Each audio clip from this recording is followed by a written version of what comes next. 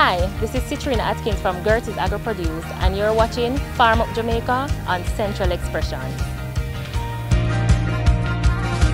So Farm Up Jamaica is here to help reduce the importation of foreign food into Jamaica, increase Jamaican exports, put young people and farmers back to work in sustainable organic farming, and help to reduce crime and poverty by creating opportunities for people who need them most. We call it putting idle hands to idle lands.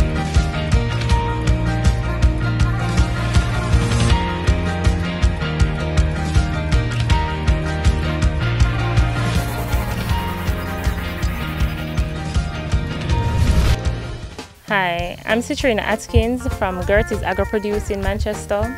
I'm a farmer, started in 2018, and I've been farming Scotch bonnet peppers, sweet potatoes, yellow yam, among other crops. The reason for choosing those specific crops is to basically kind of contribute to the country's food security. So crops that are heavily imported in the country, like Irish potatoes, I try to produce those to kind of offset that. And crops that are heavily exported, such as yellow yams, I also try to produce those as well to bring in foreign exchange in the country. So welcome to my farm, and also I'm a part of the New Hall Producers group, and we are the beneficiary of Food for the Poor project that provided us with a complete irrigation system as well as a water harvesting system. In 2020, I was the Prime Minister's National Youth Award in Agriculture. Basically, the Prime Minister's Award is to just highlight youths that are doing exceptional jobs in different areas, and I was nominated by the Jamaica 4-H. I'm also a part of their network, and I'm also a part of the Jamaica network of rural women producers. It's just basically to advocate for more involvement, female involvement in agriculture, and also youth involvement in agriculture. In 2021, I was the CARICOM Young Farmer of the Year, where I was, I went up against other young CARICOM farmers and I was victorious. That's just to show how passionate I am about farming and how passionate I am about youth involvement in farming to basically secure our country's food security and nutrition. Alright, so as a young lady, I know you don't do this by yourself. Tell us about some of the people that you have that helps you in your farm. My business partner, who is also my cousin, Roy Campbell, we started in 2018, and the name of our business is Gertie's Agri-Produce, which was named after our late grandmother.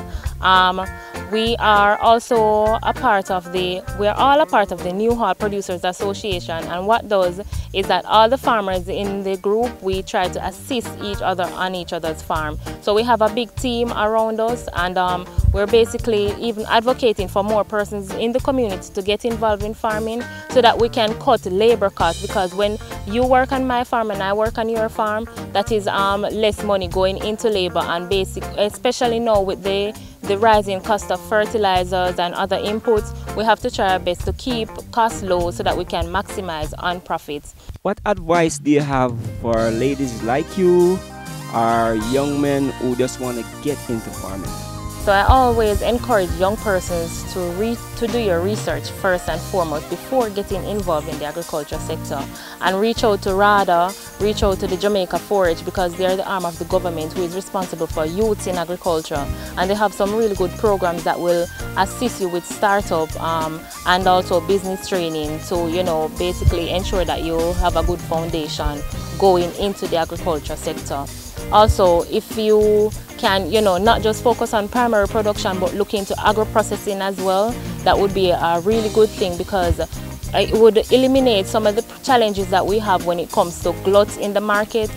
Whatever it is that you're producing, look at ways that you can turn those products into value-added goods and to offer, whether it be at wholesale or retail. You went to UWI and you do banking and finance. So, banking and finance versus farming. Why farming? When I did my research and realized the importance of the agriculture sector and the importance of farmers to our country's food security, I decided that this is something I definitely want to get involved in, because this is giving, not just giving back to my community, but also giving back to my country at large, and also inspiring more youth to get involved, because we need youth in the agriculture sector if we're going to move our country forward.